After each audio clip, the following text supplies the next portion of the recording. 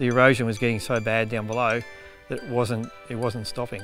And it was one of those issues that we could see it degrading ourselves, but we don't have the funds to actually do such a big project as this.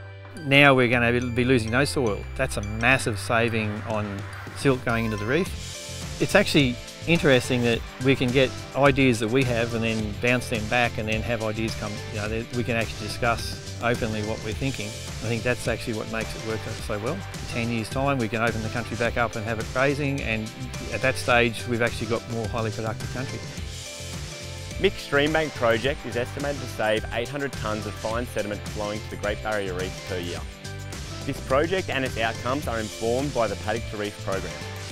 The Paddock to Reef program measures and reports on water quality factors that impact the health of the reef, like the amazing work done here at Mick's. To learn more, visit FBA.